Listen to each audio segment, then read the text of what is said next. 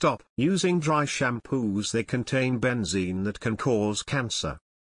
Researchers from the independent laboratory Vulture have found that 70% most popular brands of dry shampoo contain benzene. Working women usually use these products when they are in a hurry. But in haste, you may damage your health.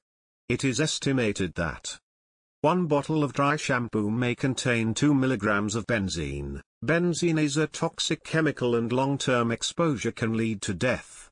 Benzene was classified as a carcinogen, a chemical that causes cancer, in the 1970s. It has ability to cause blood cancer. Protect yourself and others by sharing this video with your friends and family.